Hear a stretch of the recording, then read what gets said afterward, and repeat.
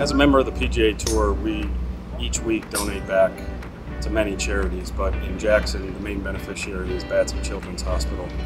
And I was lucky enough last year to go on Tuesday and do a visit to the hospital and see exactly how our dollars that are generated through the tournament are spent. And it was so inspirational to see what these kids are fighting through, and to see Sam up on the 18th green, one of the girls I met that week, see me get the trophy. It was truly an amazing experience and something I'll never forget.